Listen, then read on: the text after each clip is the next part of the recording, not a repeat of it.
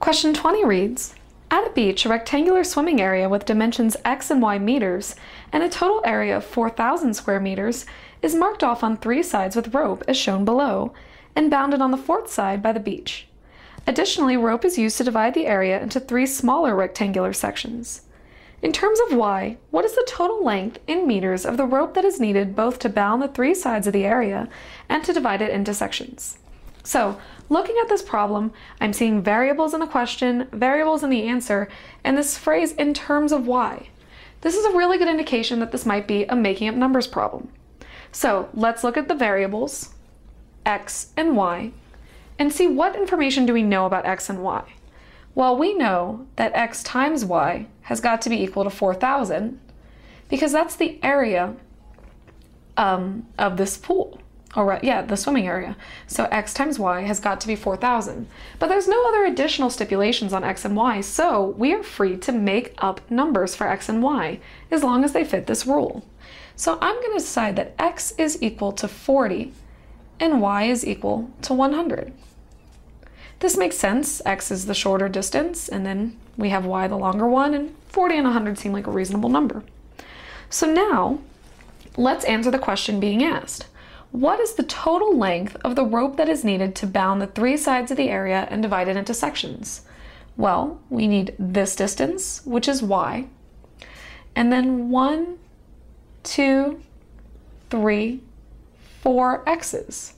So the total amount is y plus 4x. Now, what we're going to do is take the numbers we've made up for x and y and plug them in so we get a numerical result.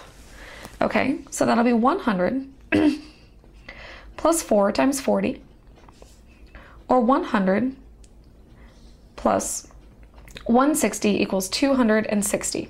So we know that the answer to the question is that you need 260 meters of rope. Of course, none of the answer choices say 260, they all have y's in them. But what we'll do is use the value we've made up for y in order to see which of the answer choices actually says 260. So starting with A, we have y, which is 100, plus 4,000 divided by y, which is still 100. These cross out. We have 100 plus 40, or 140, which is not the answer we want. Moving on to B, 100 plus 16,000 over 100. So that simplifies to 160. 100 plus 160 equals 260. That's the answer we want. But just to be careful, we can keep going. 100 plus 16,000 over, now we have 3y on the bottom, so that's 300. These zeros still cancel out, and we have 160 over 3, which won't even give us a whole number, so we know that's not the case. D, we have 3y, so that's 300 plus, well, that's already bigger than 260, so D is out.